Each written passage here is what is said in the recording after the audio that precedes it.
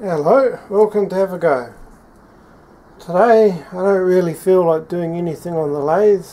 I'm a bit lathed out, so make a start on the metal shaper, or at least start making some of the patterns for it. What this is basically a single point cutting tool where the cutter goes back and forth across the work. You're cutting a channel basically. The trick being, it'll cut the channel, then as it comes back, the table will automatically move, so the next channel it'll cut will be right next to the first one. Table will move, and so it'll plane a surface without me having to do anything once it's going. Still have to order the cold roll steel for this, but right, on to clean pages. It says to use 1/2 inch wood for the broad part. I'm going to use some 12mm MDF that I've got. Once I put the lacquer on, it should be the right thickness. And I will make the trim for this first, I think. This needs to be 12mm. It's about 18 or so, I think. This trim has to be 7 3/8 inferiors long.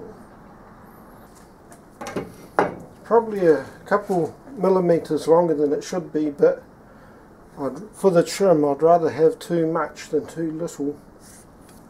Now I need some rounded over stuff, and they didn't really have what I needed at the hardware store. And it just so happens I've got some router bits I picked up ages ago. One of which is a rounding bit, which is exactly what I need. See if I can clamp this down before I go any further.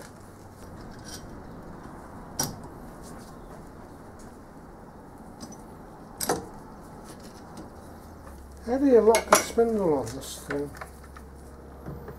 It says to use the 2 provided spanners to adjust it, both of which disappeared a long time ago, I suspect.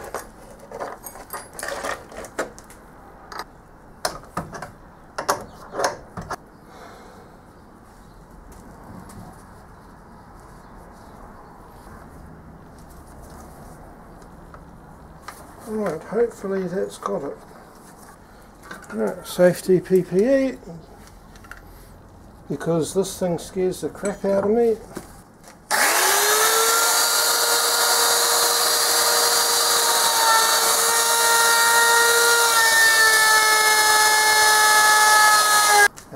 Remember how, I'll just take this out. This needs to be 6.35mm in.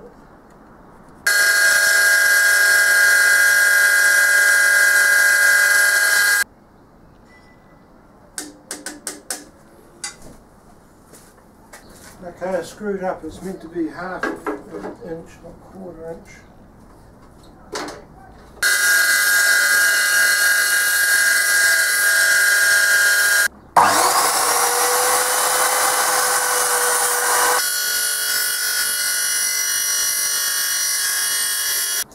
The other piece I need is 12.7mm by 25.4.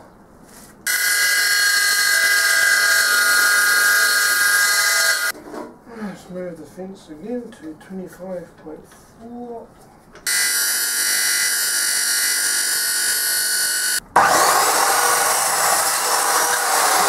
Well, that's a stroke of luck. This is pretty much the trim I need to go on the opposite side of this. Didn't plan that, but sometimes you get lucky. This is the rough stock that I'll be using. One side is 11 1/4. The other side is 7 3/8. The obvious answer for how to cut this is going to be the skill saw. 7, hello.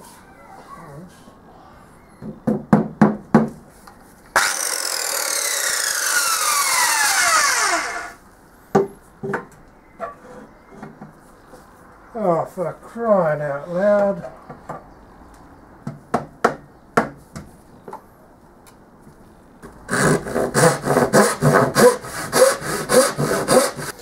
That was the good saw that I don't use to strike off my sand moulds.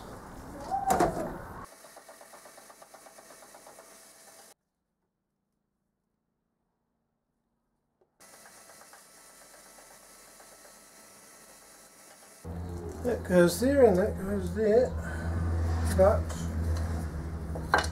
I think I had better mark out that hole and cut it first. 3 11/16. 11 divided by 16 is 93.66. 5 1/4 in. 1 divided by 8 equals, get out the compass.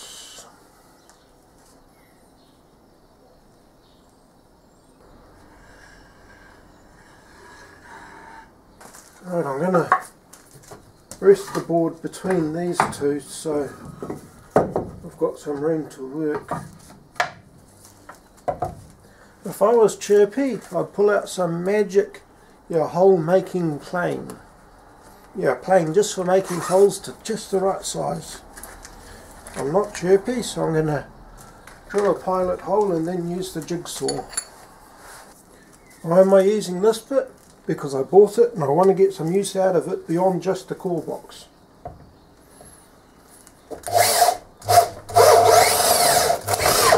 Oh, too far. Alright, change out the metal one for a woodworking one.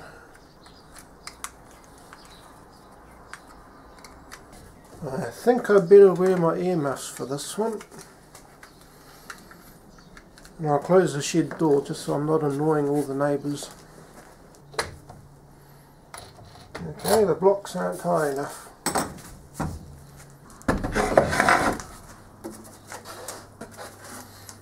If this isn't tall enough, then shoot me.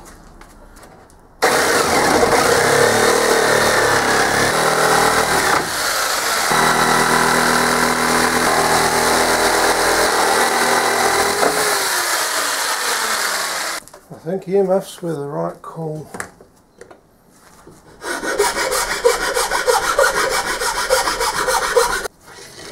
It's only vaguely circle-like, but it should do. I think I'll use the router to round this edge over nicely. Got the tools, may as well use them.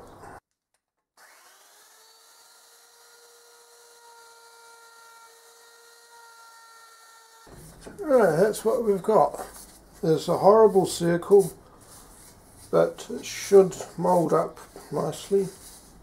I'm not going to be rounding over this surface because this will be on the parting plane and it will lift up this way, so if I put a rounding over, the sand will lift when I pull the pattern out.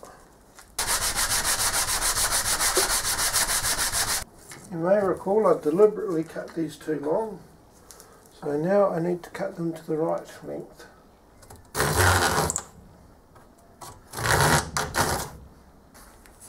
I'm sure all the woodworkers in the audience are screaming at me, that's not how you do it.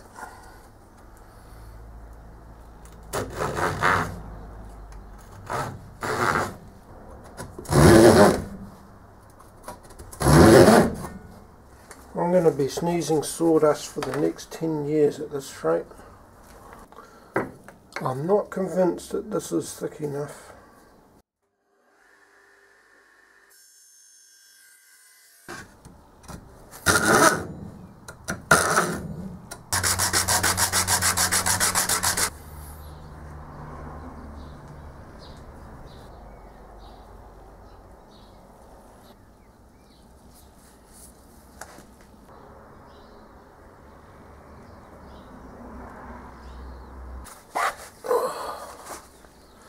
These are some strong clamps on this thing.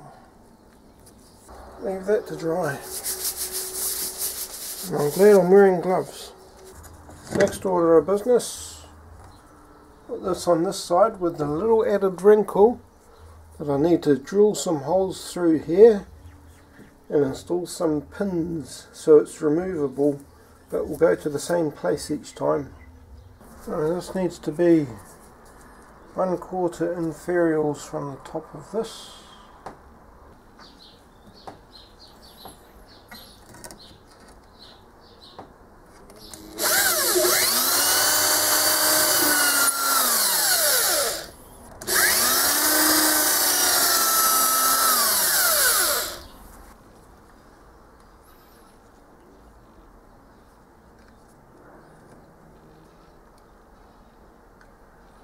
I needed to get this parallel with the bottom so that I'd have less work to do when it comes time to sort out the ram slideways.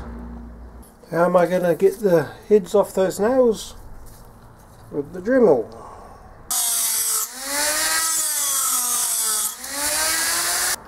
Okay, be glad we don't have smell-o-vision because burning burning super glue smells really bad. If you do this yourself at home, use a respirator for that part. Did a lovely job, mind you, dead quick. Yeah, there's no way that's lifting out easily like it says in the book, but hopefully I'll make it work. Smooth it out a bit. Lord knows it needs it. Going to be sanding this back, so I'm not too worried about making them perfectly smooth.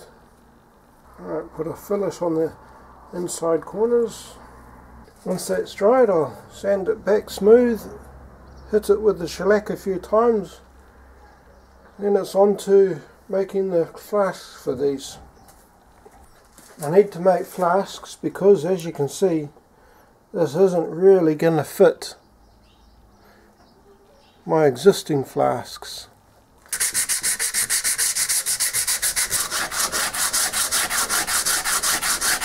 Annoyingly, I forgot to put filler in there.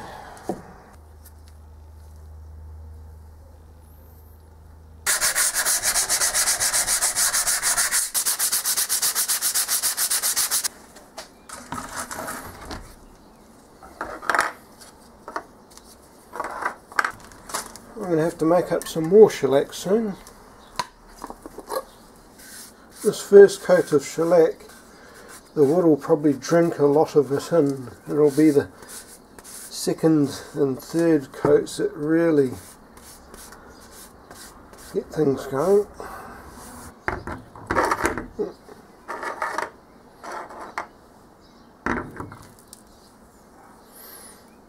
Might even be able to do another coat already. This stuff dries fast.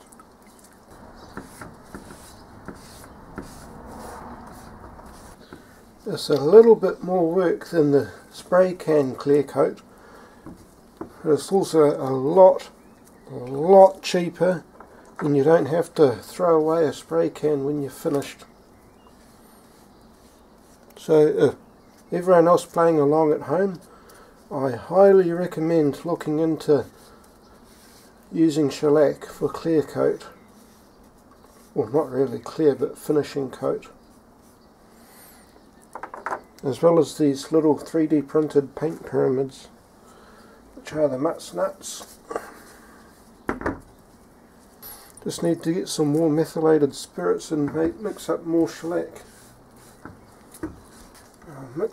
I'll make up the flask for casting these later today, and it'd be cool if I was able to ram up and mould one of the sides tomorrow, but we'll have to see.